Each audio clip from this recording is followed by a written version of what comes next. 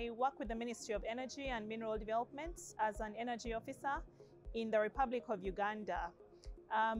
My take on the workshop has been, it's been very interesting in, first of all, selecting the right topics to discuss how to advance solar capital mobilization and financing.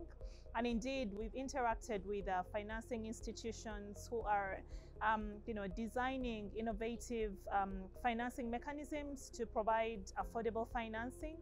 We've had discussions with investors who are, specifically interested in advancing solar technology and adoption.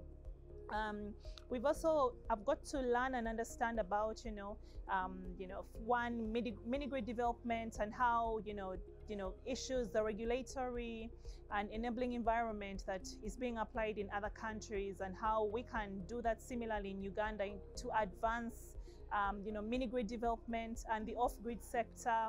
There's been a lot of discussion on quality assurance standards and how we can advance that discussion.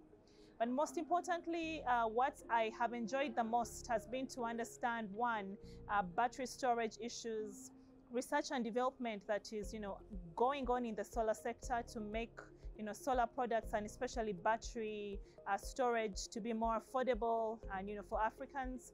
There's been a discussion on local manufacture. So I'm excited to know that, that's a discussion that is going on board.